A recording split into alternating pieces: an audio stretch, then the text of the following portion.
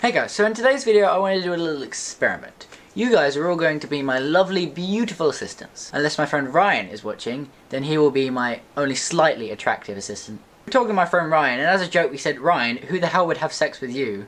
And then he replied with, "I'd shag me." You weirdo. Anyway, as I was saying, in today's video we're going to do something a little sciencey. I want you to, any time during this episode, if you yawn, make a note of when you yawn and post it in the comment section, the time. So pause my video when you yawn and then give me the time. Today's video I'm going to talk about the science of yawning. Now yawning is something that the human race doesn't understand still.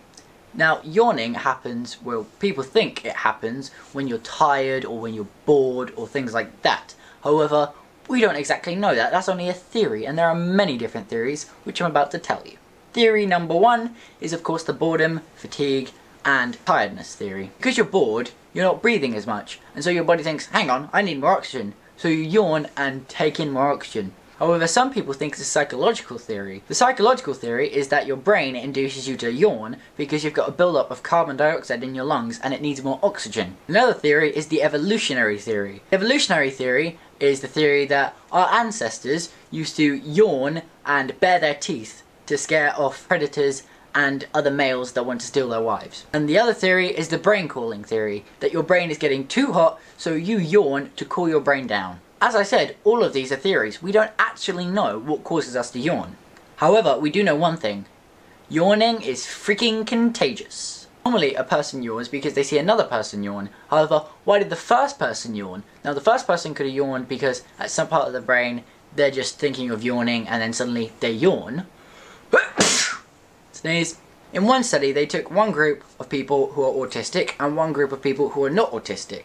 They showed both groups a video of people just opening and closing their mouths. Both groups yawn the same amount of time. However, when they showed them a video of people yawning, of non-autistic people were the ones to yawn more. This autism is a disorder that affects someone's socializing skills, including the ability to empathize with people.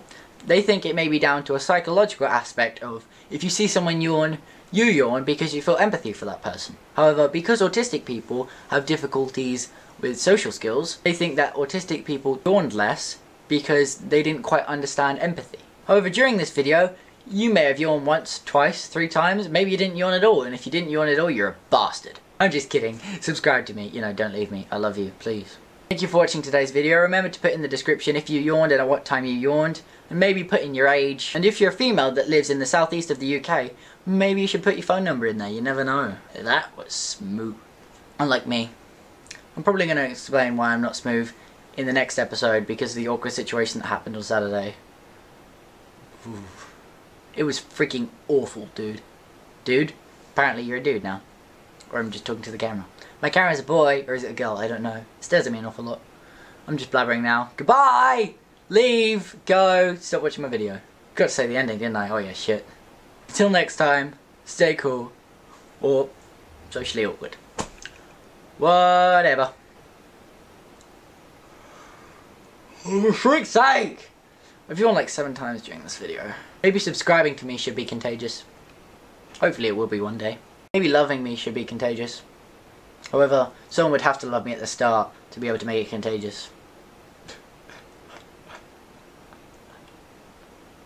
That's so lonely.